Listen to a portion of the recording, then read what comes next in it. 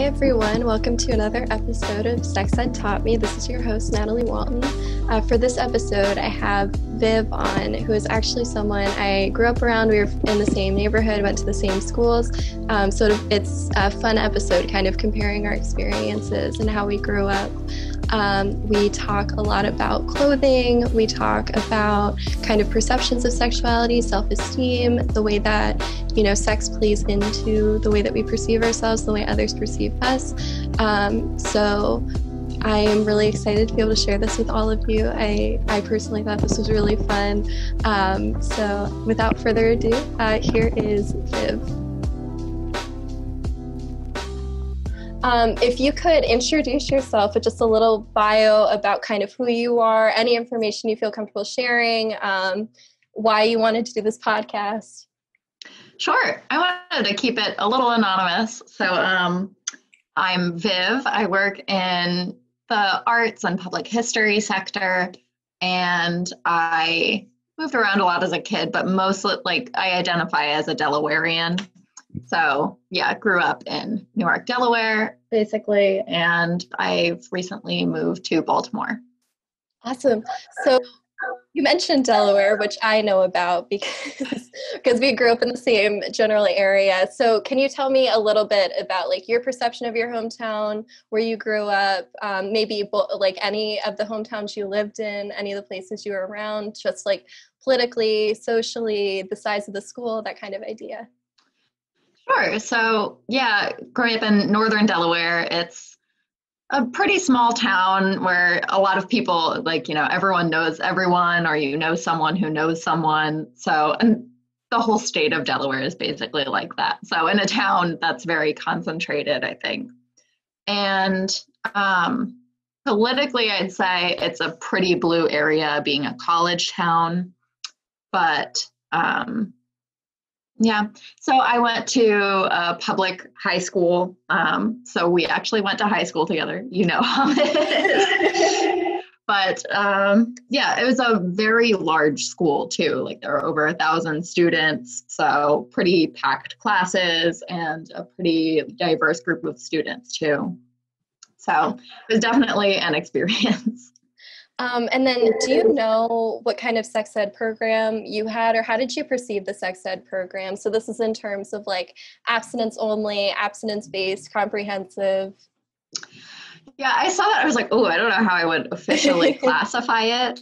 I think it definitely leaned on abstinence, but they did give us sexual advice, and it wasn't abstinence only, and we did get some form of education. Yeah, no, I would say about the same thing. Yeah, because it's really hard to be because it's not they introduce the class typically, and they're okay, so this is going to be an abstinence-based class, or this is going to be an abstinence only. It's kind of a weird question. Yeah. And it's also something where I think it can vary between people too, because I think certain people's ideas of what comprehensive sexuality is might be different for another person, or an abstinence-based versus abstinence only can be kind of a gray area. So I think it's fun kind of asking people what they perceived their class to be. And then, oh, go ahead. Oh, I would also just like to add the caveat that it was, it wasn't a sex ed class. It was a unit in a larger health class. So it was, maybe a month or two out of an entire school year that we spent on it. And just, for the 1.5 semester or whatever that we had in high school. And then what age did you have your first sex ed class? Do you remember? I think for me it was freshman year, but I think it was dependent on gym classes, maybe. It was something like that. Yeah, well, I definitely took the most comprehensive one freshman year, so I was 14, but I definitely had a little bit of that in middle school in New York, when I used to live there. So, and even then, they talked a little bit about health, or, sexual health and, periods and stuff. And I was in elementary school in New York also. So I think it wasn't just, this one unit. I did, it was built upon kind of in my schooling, at least. Would you say that the attitudes were different at all between New York and Delaware? Did you notice any kind of differences in the way people would talk about things or the attitudes? That's a really interesting question, and it's not something I've really thought about much before. But I know it is a unique experience, I think, like going to school in one state and another. Yeah. But I would say, if anything, New York was maybe a little more positive and education focused, whereas really remember high school health classes being kind of like fear mongering and very serious. So I felt like it was a more kind of accepting, nurturing, maybe, an educational experience in New York. Yeah, no, that's really interesting. And then when you think broadly about your experiences, so you mentioned having a little bit of kind of a talk when you were in elementary school. When do you think was the first time you were kind of like, oh, like people are like dating and like making out, or like maybe even going as far as like, oh, like people are like having sex, like that kind of idea? Oh man. Um, Probably my first like official health class was like fourth grade, and it was more like, if an adult touches your, special place or whatever, like, that's a big no-no. And maybe like a little bit talking about periods and stuff, because that starts happening, or like, you're changing bodies, that starts happening around age 10. So, I had that talk then. And I think people had like schoolyard crushes, around 8, 9, 10, but it was never anything serious. Maybe some people kissed and it was very scandalous. But I really, yeah, sex was not a thing at all in any of my friend groups until at least like age 13 is when it kind of started being talked about. Awesome. And then how did you learn about sex beyond just your classes? So you mentioned kind of having like the New York experience, the Delaware experience. Like, did you, get a formal sex talk from like an adult in your life? Did you learn things from friends? How did pop culture play a role in your understanding of sex, that kind of idea? Yeah, I think definitely like movies and like people would kind of gossip about it on the playground or something. Like, I heard that adults do this. I did get kind of, I'd say, an informal talk from my parents, where they kind of explained things because I asked. And my stepmom, who I'm very close with, and who's been in my life since I was like 5 years old, I think maybe when I was 6 or 7, kind of explained like periods to me and gave me the very, like, when a man loves a woman kind of talk. But, and I also had older brothers too, which I think plays into it as well, because you hear them talking, or, they spoil things for you or tell you things that your friends might not know. So I think I did kind of know about it and at least have an idea of it from a young age, even if, it was still, shielded from me, like my parents would skip the scenes of the movie or whatever. But I think, yeah, it was explained to me in an age appropriate way, I would say. Yeah, I think that sibling point is actually really interesting because I grew up the oldest. So for me, the extent of what I knew was pretty much like what people were talking about. And then it was everybody who would have any sort of conversations. Like I remember when I was in elementary school, there was like a joke about the phrase like doing it. Like for some reason that was like super scandalous. That was like the extent of, and it was like one of those like, I don't know how many people actually knew what it meant, but it was just kind of this like, haha, like, oh my God, like, are you doing it? And it's like, like I think about it now and I'm like, it's so stupid. But like the people who typically were like kind of in the forefront of that were people who had older siblings or people who would kind of like accidentally or intentionally kind of teach them these jokes. So yeah, I definitely think it's spread in this kind of like contraband way on the playground between children. Like you learn so much informally through your peers. But also it does remind me, like, I definitely couldn't say the word sex without like blushing or giggling or something until at least after 10 years old. Like, could not even bring myself to say it. So yeah, that's an interesting thing too. Like you have this like, there's like a taboo or just like, yeah, something about it that doesn't feel right as a kid. So you just don't say it. Yeah, absolutely.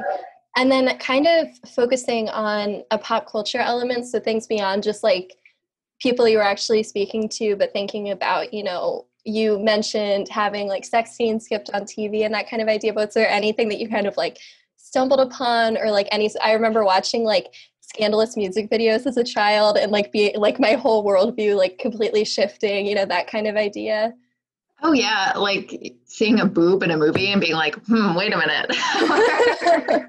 or yeah, just like even when the sex scenes were fast forwarded, you still get an idea of what's going on, and you're like, interesting. But yeah, and music videos is actually a really good one because they could be pretty scandalous, I guess. Yeah. No, and then something that we kind of talked about before this podcast was the importance of clothing to you and kind of perception of self and the way, and I kind of wanted to ask you a little bit about what clothing means to you in terms of understanding sexuality, understanding yourself, that kind of idea. Yeah. Oh man, I could talk about this forever. It is like a big part of my field too. So I also have a very like academic understanding and interest in clothing as well as a personal one. But clothing is just so amazing because it tells you so much about society. You can understand like economics, like military politics, what's going on in a certain era, or the concept of gender roles at any given time just through clothing. But especially now, you can tell so much about a person's personality and interest through their clothing and the way that they choose to express and represent themselves outwardly. So yeah, clothing I think has always kind of been a thing for me. So but yeah, and seeing how that develops too, like since I was a teenager and could start like actually dressing myself a little more and having more of a say in what I wear. I'll say in high school, I probably, I would wear low cut tops or, leggings. I would try to follow fashion trends, but definitely wanting to look good and celebrate my assets. I'm trying to say this in such a diplomatic way. But yeah, I think, now looking back, I'm like, oh yeah, that definitely stemmed from a place of like low self-esteem and wanting to get attention, especially attention from men. But yeah. And so, as an adult that, I developed a little more, I guess, physically and emotionally. But, and yeah, now I have to think, not only how I want to dress, but how to dress professionally and how, you dress for different occasions in your life. So I think it's definitely, really important and definitely linked to your own like sexuality and sense of self. So, at work, this is funny. I actually had a friend ask me one time, like, where do your boobs go when you're at work? And it's like, I'm wearing like a sports bra and a baggy sweater because, I'm working and I want to look like professional. I don't want to like be sexualized or, and I want to be taken seriously in the workplace too. So I definitely kind of dress in a way that desexualizes myself and just kind of, I try to just dress professionally, but also, showing a little bit of my personality. So like the other day I wore like a long vintage skirt that I just bought to work and I was like so excited to wear it and be like, everyone can see my cool skirt. But also like, it's like a basically floor length velvet skirt. So it's not something that's like, sexy, but it's something that was fun. I was excited to wear it in that setting. Yeah, absolutely. And actually the point veering totally off topic. I apologize. That's great. Cause it reminds me a lot of, I don't know if you kept up with this or not, but I want to say maybe over the summer, it was Billie Eilish who basically was like, stop sexualizing me. Like, she was like, I dress this way because I am uncomfortable with the attention that people give me and the focus that they put on my body. And it's it's so frustrating how much weight is placed on people with the way that they have to dress and the way that they feel like they have to hide themselves because like people feel the need to comment on their bodies. It's so. Exactly. I'm really glad you brought that up too, because I've actually been kind of paying attention to a lot of the like Billie Eilish related news. I like her music. I like her as a person. Yeah, I feel the same way. For a celebrity. But yeah, she gets a lot of flack for the way she dresses, but she has like this whole reasoning behind it. And what really bothered me was that everything she said about it like came true when like paparazzi pictures of her were released. Yep. There was the one like right when she turned 18 where she was wearing a unzipped jacket and you could see some cleavage, and immediately like people were all over it and sexualizing her and talking about her breasts. And I was like, that's literally the exact thing she said she didn't want. And says so much about like being a woman in the public eye, being young, and how you like don't always have control over the way others react to your body. Yeah, absolutely. Even the recent one where she was wearing like a tank top and shorts and walking down the street, and people were making fun of her body, and because maybe she's a little heavier or she didn't look the way people expected. And that one like hit me a little more personally too, because I was like, I have a very similar body type. So to see people all over the internet, like, denigrating her and saying these horrible things, like, it affects people, like regular people too. So yeah, exactly. Yeah, no, and it's kind of the same thing too. This is a couple of years old at this point, but there is the actress, I think her name was, oh boy, maybe Ariel Winter or something along those lines.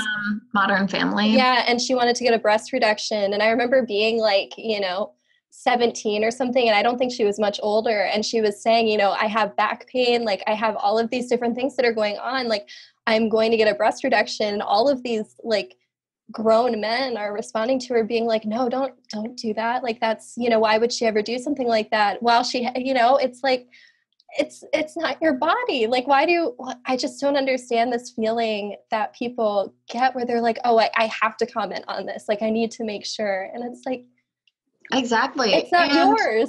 Not to like downplay men's issues or like body image issues that men face, but I think this is something that women face a whole lot more, like being in the public eye. Oh, absolutely. There's a million and one examples of women's bodies being policed by the media, authority figures and stuff, and going back to school, that reminds me like the amount of times that like I got dress coded. I never really got in trouble, but like someone would wag their finger at me or say I shouldn't be wearing something. And I would usually just shrug it off because I'm like, don't tell me what to do, Yeah. And I thought it was, sexist and arbitrary, and I didn't want to, go along with that.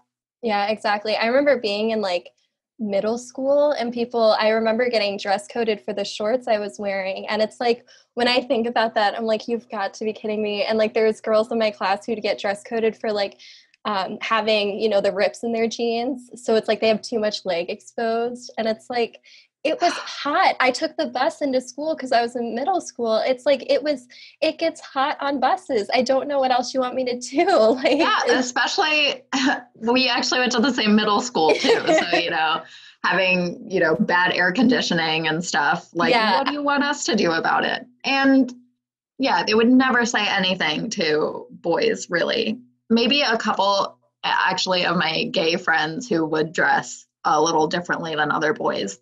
They would also get dress coded. But also, what does that say to you about gender and sexuality and how it's policed and, put under scrutiny in schools? Yeah, yet again, clothing, teaching us stuff. It's amazing how it all kind of comes around. And it's so transparent in a lot of ways too. Like, I think when we see it and when we actually talk about it, we're like, wow, that really happened. And like, it was so blatant. And it's just like, nobody seemed to be checking it. And nobody said, wait, why are we doing this? Why do we actually feel a need to tell, 12-year-old girls to cover their legs when it's 85 degrees outside and we're living in like, Delaware humidity, which sometimes goes up to like 85% on like. Oh God, I do always say Delaware is a swamp. Yeah.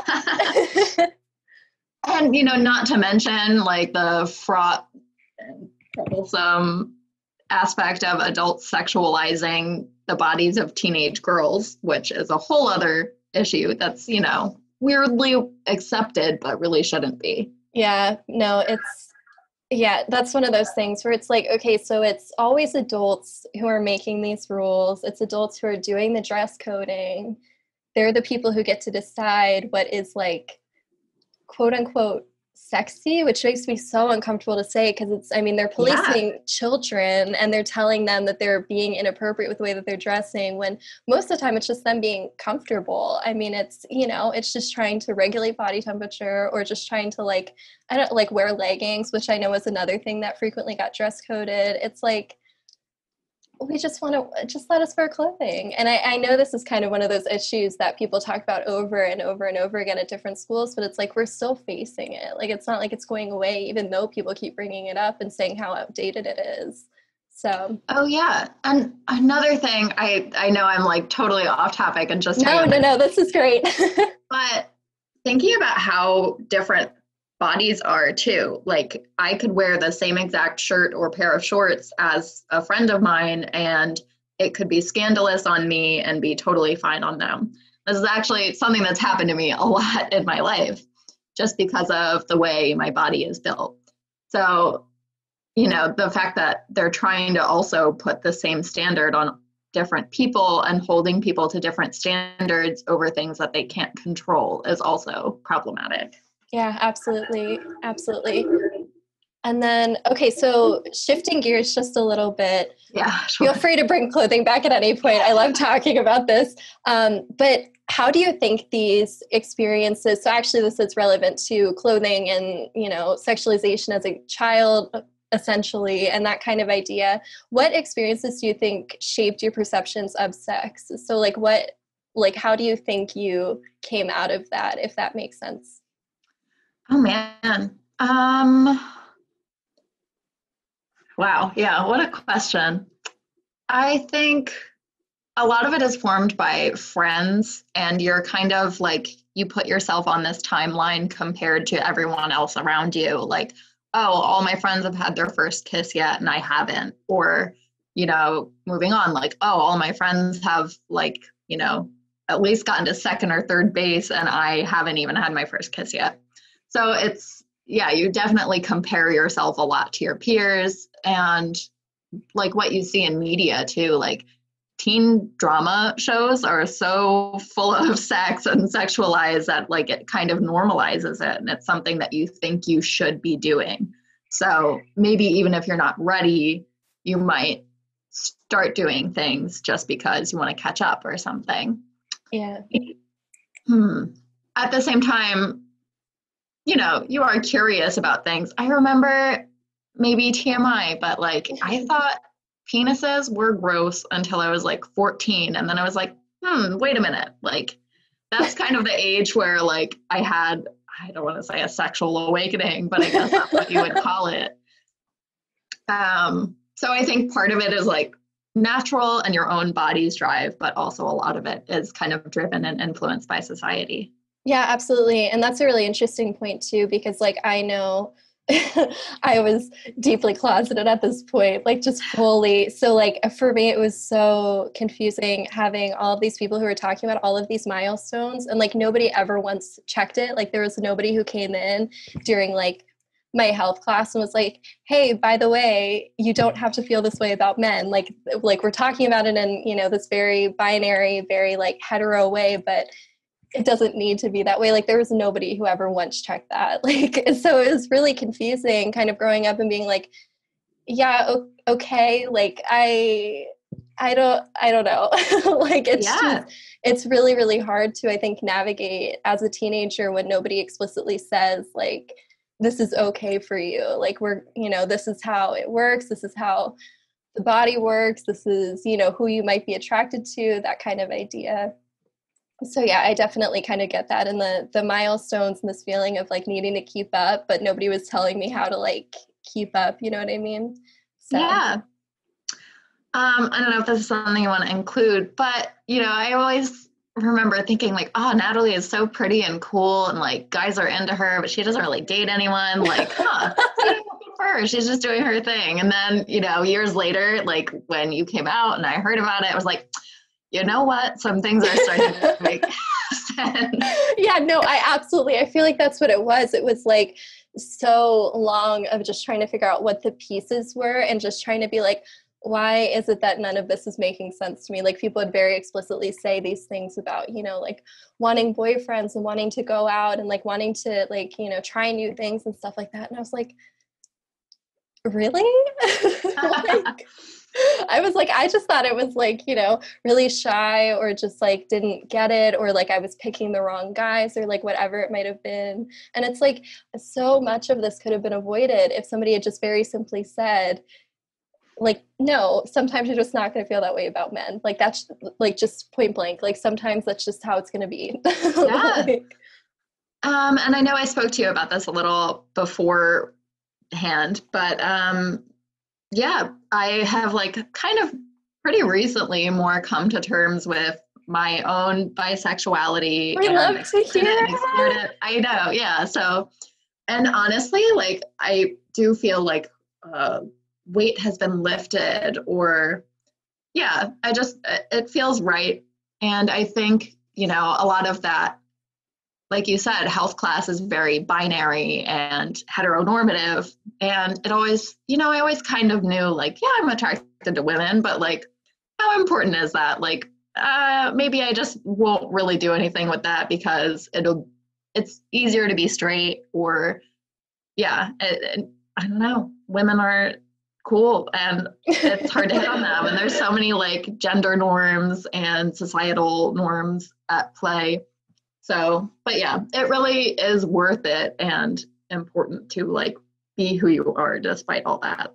Oh, absolutely. And it really stresses how important it is to have, I think, adults in our lives, or even just like people we look up to who can validate a lot of our feelings and we can go back to. It's this whole idea of like people fall through the cracks of sex ed, like people don't get the sexual help that they need, or just even the general like personal information that they need, stuff that could literally change their lives. Like they're not receiving this information. It's, you know, I went 20 years before I was like, wait, like maybe I've been looking at this wrong. Or it would like show up in small ways and I'd be like, let's repress that. Like we're not going to think about that right now. Like that's a lot to unpack.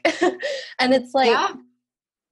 yeah, I mean, I will say I am so grateful for all of these different like books and movies and TV shows that I've been seeing where it's like at least trying. Like I know we make jokes all the time about, you know, queer baiting and like all of these different shows that like try their best but like don't exactly get there. But Oh I'm yeah. so appreciative of even things like Riverdale, which I mean I haven't watched extensively, but Oh it's yeah.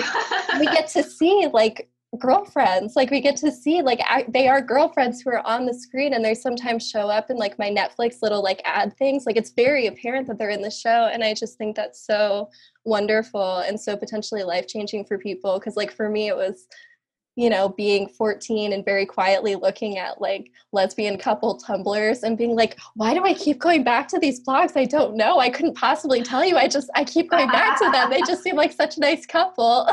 Like, Oh my gosh. Yeah, I definitely think that there's been like a cultural shift and, you know, more sexualities and, you know, breaking the gender binary, like that stuff is all being much more accepted now. And I have a younger brother also who's at the same high school. And, yeah, like he talks to me about like his one friend who's non-binary, or you know, and I just like hear all of the stuff that these teens are going through, and it makes me feel really old. But also I'm like, wow, like things I feel like are so much different and have progressed so much and have become so much more like accepting, and you know, just things are more fluid and things aren't as strictly defined and labeled now, I think. So yeah. I hope that that's also being, you know, translated into authority and education and our systems. I hope at least that will happen in the future. But yeah, these kids are definitely giving me hope that things will be a lot less rigid and a lot more free and like accepting for people. Yeah. Oh, absolutely. Yeah, because I know my youngest brother who just started high school. He goes to a different high school, but just started one. He, you know, like he's bi, like he just came out to me, and like I know, isn't that nice? Like it's just one of those things. And for him, he didn't even feel like he needed to come out. Like he was just kind of like, you know, like yeah, duh, like.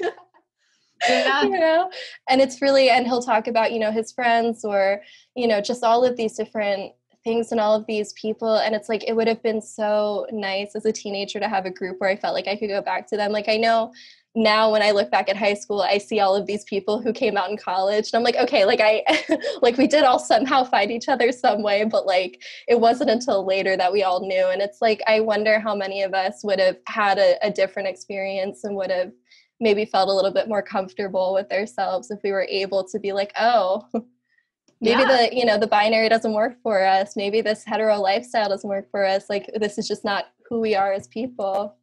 Yeah. I guess I kind of came out to my brother recently. He was visiting and we were drinking and I was like, hey, do you know this about me? And he was like, no, that's cool. And, it wasn't really a big thing, but I was like, oh, that's, kind of crazy. I guess I should probably like tell people. I don't know. Yeah, it's kind of one of those, like, we want to reach a point where you don't have to have the conversations where you feel like you need to sit people down, and I think it's really nice where for you it was like, oh, like, did I even say that? Like, was that ever brought up? Maybe I forgot to. Like, I think there's something so wonderful about being able to have this honest feeling of like, oh, it's really not that important. Like, obviously Exactly. it's a key piece of myself, but it's not like it shouldn't be a big deal that I'm telling anybody. Exactly. And you're still the same person that you've ever been, except now you can be more authentically yourself. Exactly. Yeah. No, and it's hard thinking about the fact that there's still people who that's just like still not an option. You know what I mean? Like, even though like I mean, I hate to say it, but like, I don't know if you got the same feeling, but our high school felt very straight, I think, in a lot of ways. Like, I think it felt very comfortable to be closeted and just not really question anything. Like, it just, I don't know, I just felt like there weren't very many people or resources or anybody who was like, oh yeah, like, we should talk about this. There was not a lot of guidance from adults and there wasn't a lot of space for people who were different. I mean, I feel like there were different parts of the school, like, the drama club, and I was in choir. And so like a lot of my friends were the ones who didn't really fit that mold. But yeah, there was definitely like a very heteronormative culture at that school, I would say. And that's funny. Someone actually recently brought up on Twitter, I think, how at our like homecoming pep rally, the big thing was like the homecoming king and queen, I think the nominees or something would come out cross-dressed. Yes. Yeah. And that was like a big thing. And it was supposed to be like super hilarious. Especially I think like to see the very manly football players, come out wearing a dress and a wig or something. Yeah. And it's like, I mean, we were in high school in like 2015, 2016. Like, I mean, things have changed, but like, we're not that far out. Like, it's, it's like I just, and I can't believe, 2015, 2016, it was like normal in a school. Like, I remember not really questioning it, like being in high school. Yeah. It wasn't until later in high school and I was like, wait, this is weird. You know what I mean? Like, it's just kind of this feeling of like, is this really funny? Like, I don't know. And it's exactly. And the fact that like, these people can get away with doing it as a joke. Whereas someone who, might actually just want to do that seriously would probably be bullied for it at the same school. Oh, absolutely. Yeah, because you mentioned earlier, like gay men in particular who are getting dress coded for wanting to dress maybe a little bit different than what was expected of like a man, quote unquote.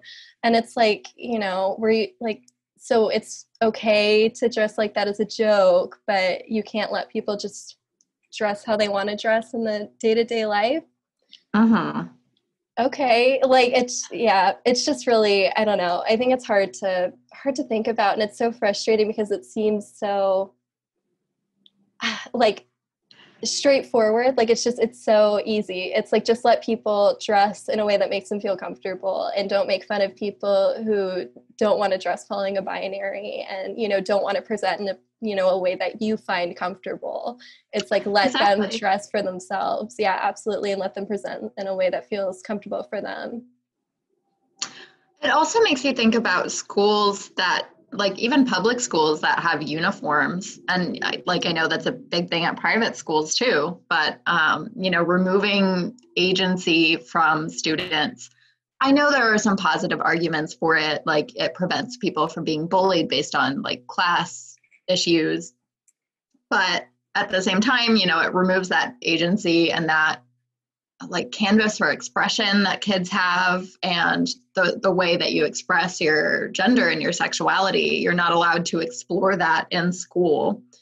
And, it's like this system of authority that's being imposed upon these kids' bodies just because it's easier for them. They don't have to deal with, dress coding or, sexuality. They can just kind of erase all of that by having everyone wear the same thing. Yeah, absolutely. Absolutely.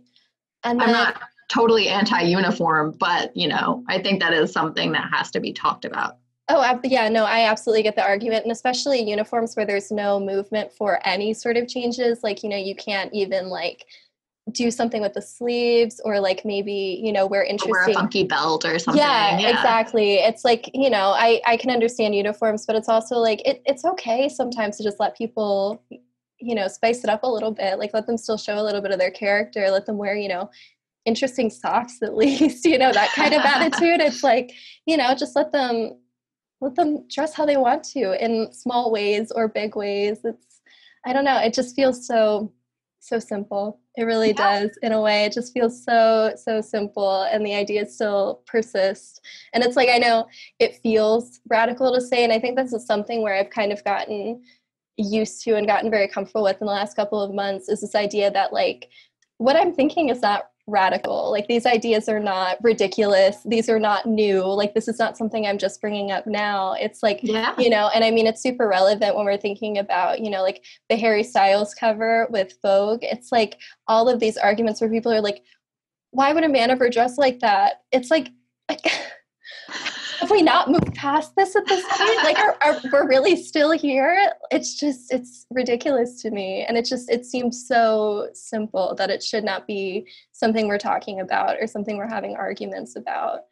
Oh, yeah. And, along with the Harry Styles thing, people were talking about, I want to say Young Thug, but also you think of like Lil Nas and other like Black male rappers who have been breaking those gender boundaries and dressing in these different ways.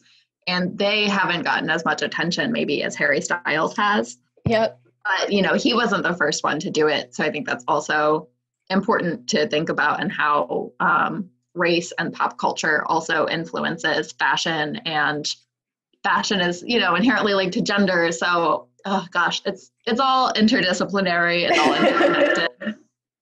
Yeah, no, I really appreciate that point too, because that's something that I think gets missed a lot in the conversation about specifically the Harry Styles cover, where he's not the first person to try and do this. He's just someone where people happen to latch onto this particular cover. I mean, granted, Harry Styles is one of the biggest celebrities in the world, but it's one of those things where people really did latch onto this idea, and it's like he is by no means the first person to ever try and do something like this. And and it's also something in particular too, where as far as I know, I think he's, a straight cis man, maybe. I'm not sure. I don't want to speak for him, but it's, kind of this idea that it's okay because he's, you know what I mean? Like, I don't know how to articulate it properly, but there's kind of this idea that if you're doing it just on a day-to-day basis, if you want to identify something like genderqueer, it's weird or it's too out there. But if somebody like Harry Styles wants to wear a dress, it's,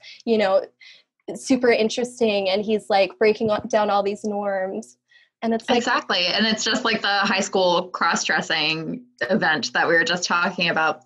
And I realize in an audio format, people cannot like see me emphatically nodding along to everything you're saying, but it's happening. It's like I'm trying to like get these thoughts articulated in a way, and I'm like trying to like pull together as you're like watching me try to like think. So I know we have like 15 minutes left pretty much. So I just want to make sure that we're like touching on all of the things that you wanted to talk about. Absolutely. Yeah. Let me see. So is there anything, okay, this actually might be a really interesting question. So what do you think you were told about sex? So like if you could sum up what the message was you were supposed to take away from like your sex education or kind of the perception of sexuality growing up, what do you think that would be? I think definitely in high school, like I said, it was a lot of fear mongering. So it was a lot of like, sex is very serious and losing your virginity is a big deal. And they really played up the threats of STDs. And I remember this weird lecture they gave us about like oxytocin and how when you have sex, it bonds you to a person and forever. Yeah. And they really make it out to be so serious. And, they always end it with like, abstinence really is the best way to like stay safe. And it's like stop trying to like push your agenda on me and stop trying to like scare me and threaten me and just like be honest with me. And so, I really rejected a lot of what they were trying to tell me because it didn't feel like it was coming from a place of honesty or like they actually cared. And it seemed like they were just trying to like put this blanket panacea on all of these like, horny teenagers to like just, try to, make it a non-issue. But I really think that it should be more comprehensive and less fear-based and more honest. Yeah, no, I think that's a super interesting point because I remember taking probably a similar structured class because I think we would have only taken it about a year apart, where it was something about like, once you have sex, like with a certain number of partners, you'll never be emotionally bonded. Like every partner you have, you're going to be less and less emotionally bonded to them. And it's like, imagine telling a bunch of teens that like, you'll eventually lose your capacity to like care for a partner. Like it's this whole, like, I still think about that constantly. Cause I'm like, that is such Me too. I remember reading that, be like, that's messed up. Yeah. It's such a strange message. And it's like, I mean, I don't have a background in psychology, so I can't sit here and be like, oh, I know how the brain works and how like, brain chemistry happens and things like that and like bonding. But it's just like, it seems like because it was never presented with any sort of like medical evidence or any sort of like proof that this is actually how it worked. It was just kind of this idea of like, don't have a lot of partners because eventually you're going to lose your capacity to love. Like, it's like, okay, cool, great. Oh my gosh. Yeah. I feel like I could also like testify now that is just certifiably not true. Oh my gosh. Yeah, wow. You also get so much clarity as an adult, even just in your early 20s as we are, that, on things in high school. I always thought they make such a big deal about virginity, especially for girls. And it's really not that big a deal. It's like, you're going to do it so many times in your life. It just happens to be the first time. And everybody's as awkward and a little uncomfortable.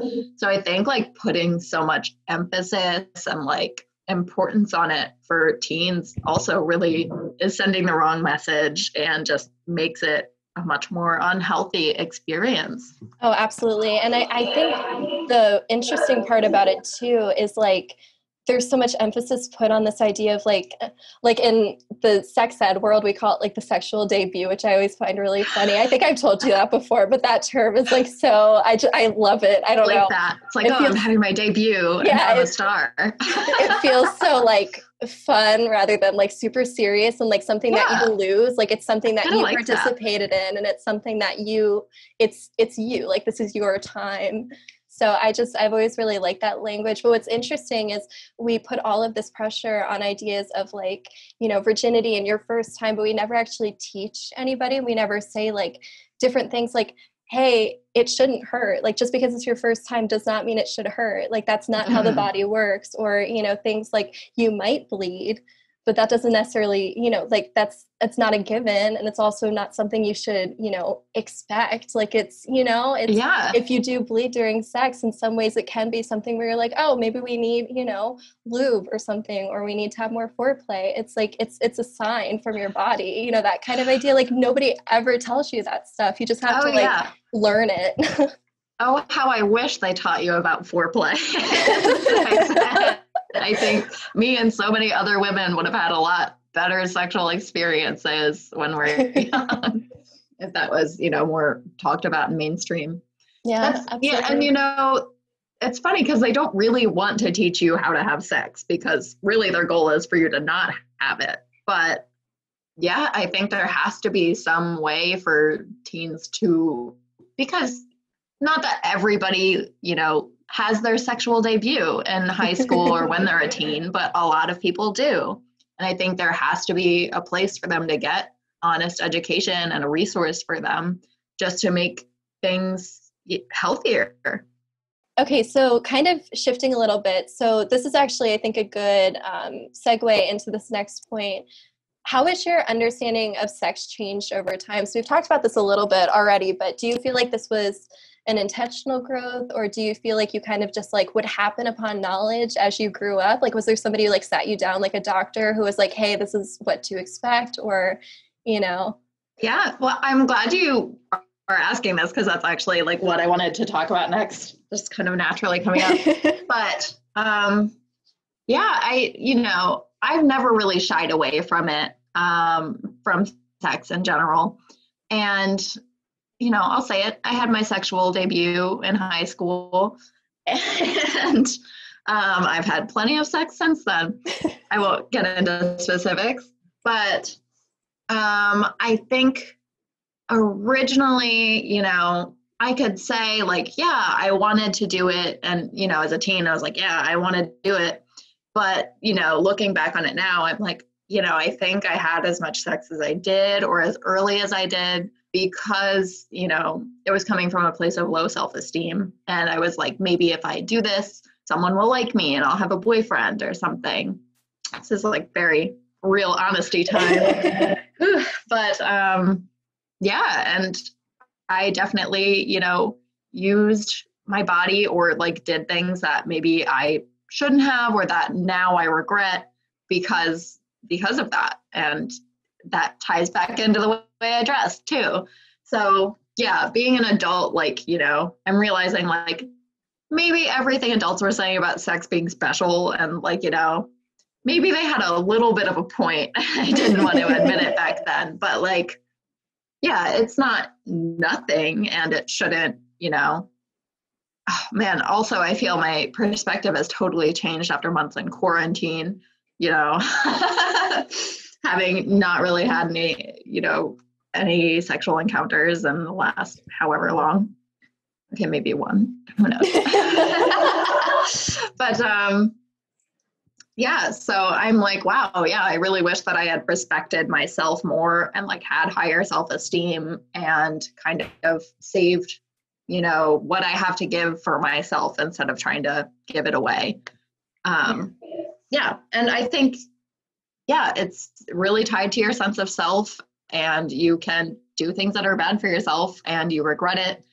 And yeah, you don't have to have sex if you really don't want to, and you don't have to push yourself or do things for someone if that's not what you actually want. And yeah, so I wish that that's something that if I could give some advice to my younger self, that's what I would tell myself, I guess. No, that's really, yeah, I think that's honestly just a really like insightful and really important point is this idea that like, I'm not going to sit here and be like, oh yeah, everyone makes a great point when they're talking about like how important sex is and how it's like one of the most important decisions of your life. But it's like, it's not like nothing, like you said, like it is still something that you are doing with another person. And it's, you should feel 100% in it and you should feel 100% comfortable and you shouldn't feel like you need to do something for somebody. Like this is for you. Like it's something you are doing with another person because you want to, and that kind of idea. And I feel like that sometimes gets lost in the conversation to focus more on, are you, safety and scaring people out of it rather than, oh, well, do it when you're ready. That kind of idea. And safety isn't just like, don't get an STI. It's also like, taking care of yourself. Absolutely. I do want to just clarify, like, it was all consensual. And, maybe just my personal feelings changed after it, but I don't want, alarm bells going off when people hear that. No. Yeah. Because I think there's I think that's important too, is kind of this idea of like, it's just part of growing up in a lot of ways, is kind of figuring out, you make like, mistakes. yeah, no, I absolutely get that. And then kind of going off of that, so what do you hope to see in the future that people learn about sex? So like, is there anything else? You've already kind of touched on one point, but is there anything else that if you could like make sure that every person knows and every like teen growing up knows, what would you tell them? Oh my gosh. I think like, I think it's important for people to kind of explore their own bodies and desires and wants and needs, and like really recognize what they want and why they want it. And I've said this a couple of times now, but it's definitely about having reliable resources where you won't be judged, and it's coming from a place of honesty and care. I'd love to shout out Planned Parenthood. I think like I've been going there for like all of my women and sexual health for years now. And I've had bad experiences with doctors in the past, but as soon as I started going to Planned Parenthood, like I had all my needs taken care of, even things that I didn't think I needed. They're like, hey, do you want a free STD test? And I'm like, sure, why not? Like, might be fun. But and I feel like that's the only place where I haven't been judged for my sexual choices, they're always just there to give you the resources that you need to be safe and healthy. Yeah, no, I think that's a great point to kind of wrap up on, and the idea of, the importance of normalizing testing and things like that, and sexual health and seeking. Yeah, I think that's a great point to just kind of, because we talk about sexual health all the time, but we don't actually talk about getting tested. Like that's one of those things I feel like it's kind of lost in the conversation. Is like, don't do it and you'll never have to get tested. But then they say, if you do it, you might get it. And then they never tell you what to do after that point. And it's like, well, it's okay. If anything, it should be entirely normalized at this point. If you have multiple partners, if you're, experiment, whatever you happen to be doing, wherever you are in your, sexual journey, I don't know what else to call it, but, you should be getting regularly tested. It's, that shouldn't be, part of the conversation. It should just be, part of your health checkup. Yeah. I did have one half thought going back about, my own sexual journey, but just in general, like I think a lot about the orgasm gap, and it makes me so angry because, it's something that I've had experience with firsthand. And it's like, so many times when I was younger, a guy would say like, oh, I just don't like going down on girls. And it's like, okay, well, I'm not going to make you do something you don't want to, but like at the same time, they're expecting me to provide oral sex. So there was always a gap there. And just like I had sex for years and nobody ever gave me an orgasm. I was in a relationship, a long-term relationship, and I didn't have an orgasm until 3 years in. And even then, my partner decided like, oh, it's just so hard and it's so much work. Like it's not worth it and I don't want to do it. And, having that stuff told to you, oh gosh, I'm tearing up a little bit, having people say that to you for years when you're developing sexually, like I think really does do a number on you. Oh, absolutely. And, I started telling myself like, oh, I guess it's just me. Maybe I just can't do it, or maybe it's just really hard. And maybe it isn't worth it and I should just stop trying. So, obviously that's not great. And so, I was always like, oh, well, I can at least do it myself. So I have that as an outlet. Yeah, I really do think we constantly put the burden on women to like be in control of their own bodies, is to be able to say like, this is what you have to do. And it's like, why is this not something that men are caring about? You know what I mean? It's mind-boggling to me that it's even something where it needs to be a discussion of like it is. I will admit it takes a little bit more work. Like we know that about we know that that's been it's shown. A little more mysterious. It's not as cut and dry. Like, but it's it's not like it's impossible. Like, it's not like this mountain you have to climb. It's like there's ways of getting there. And I think that's the part that like people don't say. Like, they'll talk about, you know, like, oh, it's mysterious, then they'll just cut off the sentence there. And it's like, no, it's mysterious, but there's ways of figuring it out. Like, there's resources. There's, if you just ask the person that you're with. Like, oh yeah, there's no like, you know, one, you know, there's no one technique or one thing. And yeah, it definitely is about honesty with your partner. But I definitely do wish they had said in health class, the female orgasm is real. How dare you even question it? The G-spot does exist. And, you know, it's important for both people to, like, you know, the female orgasm is important too. So many times it's like, oh, sex is just over when the guy comes and that's it. But it really shouldn't be like that. And I don't think young women should ever, you know, put their own needs below someone else's, and they should advocate for themselves. They should not accept less than what they want and deserve. So yes, this is my advice. I love that. I'm feeling so empowered. I'm like, yeah, you're right. Like, yeah, of course. Yeah. So, and, oh man, I would also just like to add, my first sexual experience with a woman, I did have more than one orgasm. And I'm like, wow, that for you. The world could be so different. And, you know, my life and it could be so different. And I think everyone deserves that and deserves to find something that does that for them. Oh, that's exceptional. That's great news. I'm so happy for you. Oh. All right. But I think that's all I have for questions. I know we could keep talking for so long, but I have to go pick up my food and I'm hungry. But thank you so much for chatting with me. Of course. Yeah. I'm really happy I could do this. Thank you for having me on your podcast thing. Hi, everyone. Before we, tune out, I just wanted to say thank you so much for listening to this episode of Sex Ed Taught Me. Thank you for supporting this podcast and supporting this kind of, ridiculous hodgepodge idea that I came up with, because I wanted to see it and try it out and see what happens.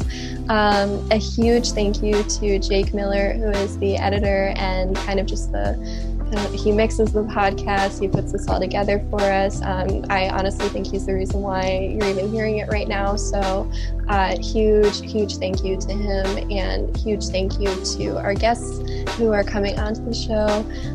If you are interested, you can find us on Twitter and Instagram at Sex Ed Taught Me. So hopefully it should be pretty easy to find. And if you want to send anything in to us, if you would like to be a guest, if you just have a funny story you'd like to share, if you have any questions or things you want to clarify or whatever reason it might be, you can also email us at sexedtaughtme@gmail.com.